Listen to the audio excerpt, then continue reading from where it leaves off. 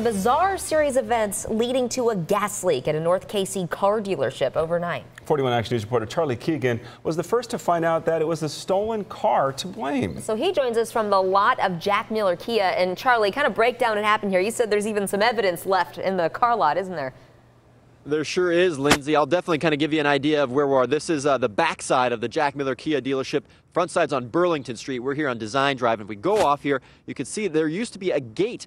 You can see part of it that goes across the parking lot here to keep cars from leaving. Well, police believe that someone got in a pickup truck there and then drove through the gate. And if you pan off to the right, you can see part of the gate is broken, and there's even some pieces of the pickup truck right there next to the gate in one of those parking spots that flew off when police believe the guys in the stolen truck drove right over the gate. And then we'll zoom out here and show you next, as that truck was coming out of the gate and out of the parking lot, police believe it hit this gas line and this gas pipe right here, and that actually tore this gas pipe right off of its where it needs to go off the line. So crews from NKC came out here and put this cap on there to seal the leak. All this happened maybe around 4 o'clock this morning. Crews had it sealed by roughly 5 o'clock. And so we're told, though, that NKC needs to send out a big truck here later this morning to actually finalize the repairs and get gas flowing back into the dealership this morning.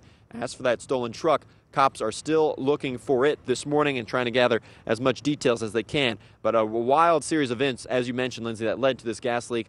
Stolen car coming through the parking lot here, hitting the gas line, setting off a leak. Good news, the leak is capped and all the streets in this area are open. Design Drive here was closed for a little while. For a broader look at traffic, let's send it back into the studio to Jade Be Good.